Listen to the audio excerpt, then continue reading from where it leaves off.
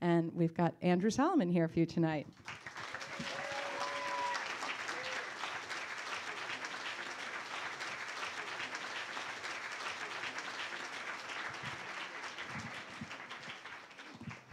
Which is that while I was working on my book on depression, I became really interested in the idea that depression is a universal phenomenon. And most of the people I was talking to about depression were essentially middle-class Western people who had been through nervous breakdowns of one kind or another. And so I went into all of these different contexts to look at how depression functioned among really poor people and among people across history. And I went into a lot of non-Western contexts and looked at depression among the Greenlandic Inuit and depression among tribespeople in Senegal and talked to some people from Rwanda about what they'd been through. And I had a really amazing set of experiences in Cambodia, which was actually the first place that I went in the course of this broadening set of examinations. And I went there because I wanted to see what happens in a country where the entire population has been subjected to enormous trauma. What is it like when it's not just a person who's had a little private trauma and who says, well, everyone else is okay, look what happened to me, but rather a whole country that has just been completely devastated. And so I went to see what life was like among survivors of the Khmer Rouge. And when I got to Cambodia, I talked to various people, and eventually someone gave me the name of a woman who they said had done some amazing work with depressed survivors of the Khmer Rouge, and gave me her phone number. And I called her up, and we spoke on the phone, and she didn't speak English very well, and I had someone kind of help me out who spoke Cambodian. But we made an arrangement to meet each other, and she set the location. It was a room upstairs from a newspaper office, sort of in the outskirts of Phnom Penh. And I said I'd bring a translator, and I got there, and there was this tiny, kind of 4-foot-tall woman with her hair sort of pulled back, and with a kind of, already before we started talking, sort of intense expression, and this kind of slightly flickering quality that I'd noticed in a lot of the people who had been through Khmer Rouge stuff, looking around. And we started talking, and I said, why don't we just try to talk to each other and not have a translator?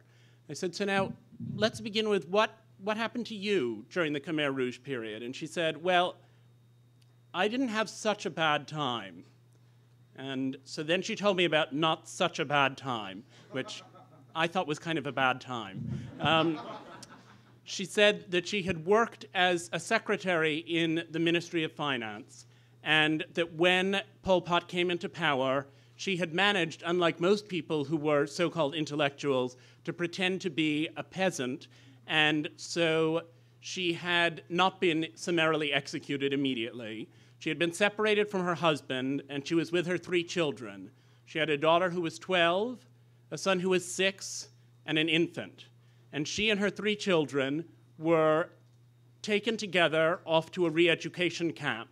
And on the way out to the re-education camp, she was tied to a tree and made to watch while a battalion of soldiers raped and then murdered her daughter.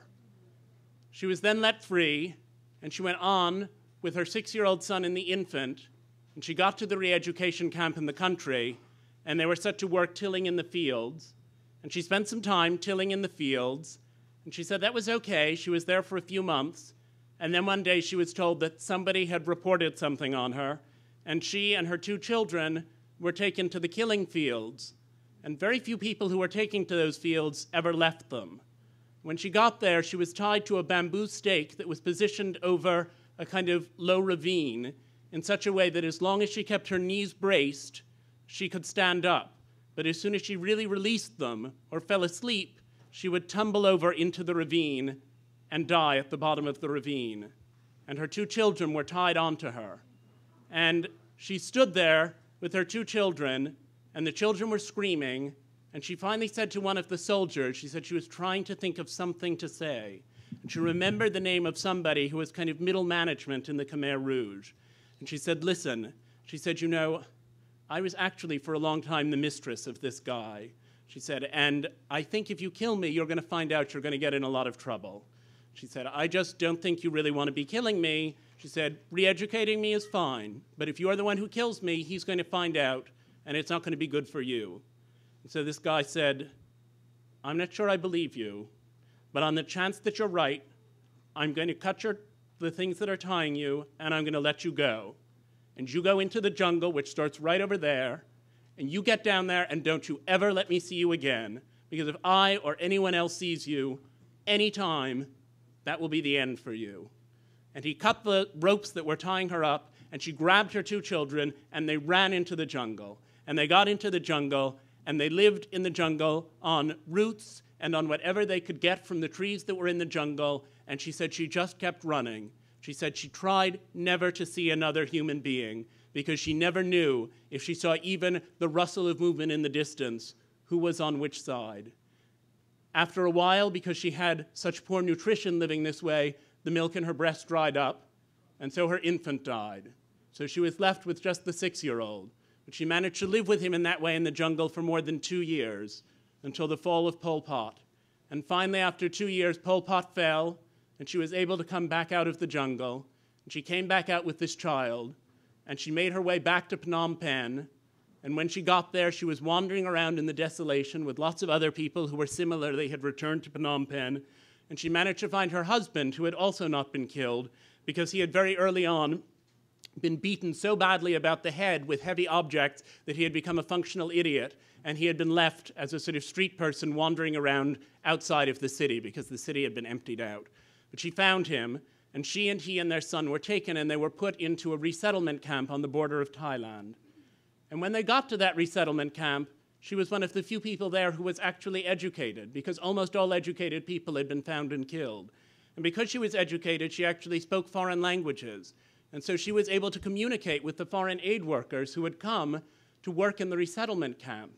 And she began talking to them, and she was given a nicer hut than most of the people who were in tents in that camp were given. And she lived in that hut, and she began looking at the other people in the camp.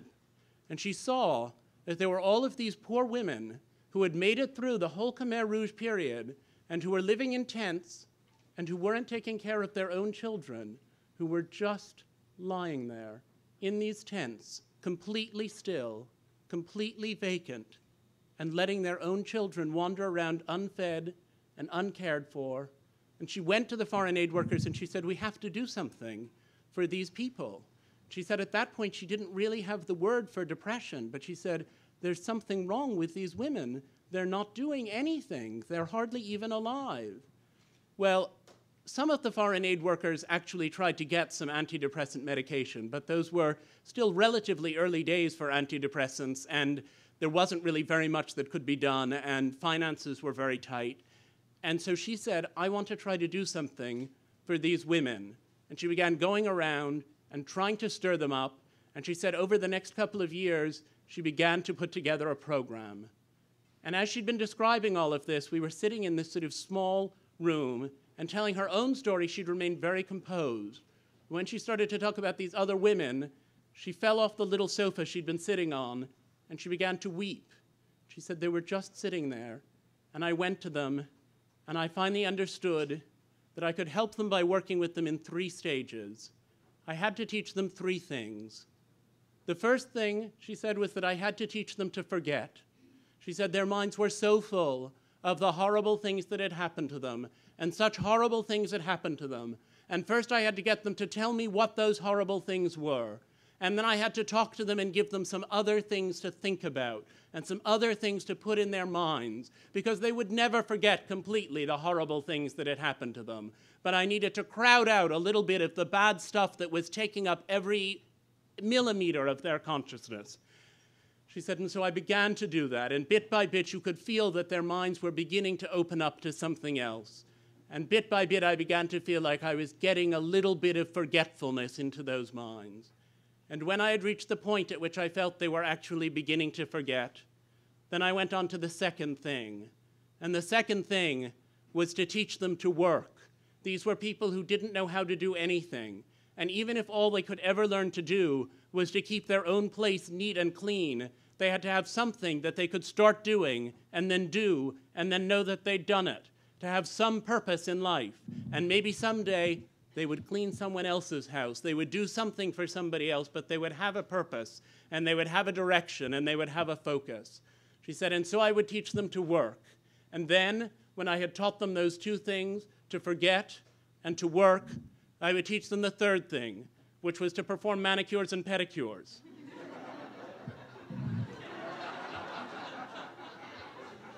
So this had all been very emotional up until this point, and I felt I couldn't burst out laughing, and I said, manicures and pedicures? She said, you know, the worst atrocity of all that was wrought by the Khmer Rouge was that half the country turned against the other half of the country. And people who lived through that period knew that they couldn't put any faith in anyone else. And they completely lost the habit of looking anyone else even half in the eye. She said, and all of these women had been deprived for a long time of any occasion to indulge the least bit of personal vanity. I brought them to my hut, and I built a special room that I would fill with steam, and it was a pleasure for them to feel beautiful. But what was really amazing for them was that in this context, it was something that was at once very intimate and very impersonal. And they would start, because I was telling them how to do it and giving them this instruction, to handle each other's fingers and each other's toes. And it meant they were touching each other. And if I had told them to begin to hold each other's hands or to have some kind of physical contact with other people, they would have shied away and they would have pulled back. They weren't ready to do anything with anyone. But in this context, they would touch each other's fingers, they would touch each other's toes, and then because it was such a funny context and because they felt so happy about the fact that they were, for a moment, feeling a little bit beautiful again, they would begin to laugh together and they would begin to tell each other little bits of stories and things. And that was the way that I taught them to trust again, because the ability to trust was the biggest thing that they had lost of all. She said, and when I felt that I had really been able to teach them to forget and to work and to trust, then what I tried to say to them was that those were not three separate skills, but three separate parts of a single way of being in the world. And when I felt they understood that, then I said to them, now you are ready, now you are not so depressed, now you can go into the world again. But what I afterwards found out was that many of those women didn't want to go into the world again. They had been so transformed by their exposure to this remarkable, charismatic woman, and they all said, but we want to come back here and we want to do more things with you. And so what Phali Nguyen did was to find that there were many children who were without parents in Cambodia at that time and at this time. And she set up an orphanage, which is called the Future Light Orphanage in Phnom Penh, and it's completely staffed by the women who have come through her depression treatment program.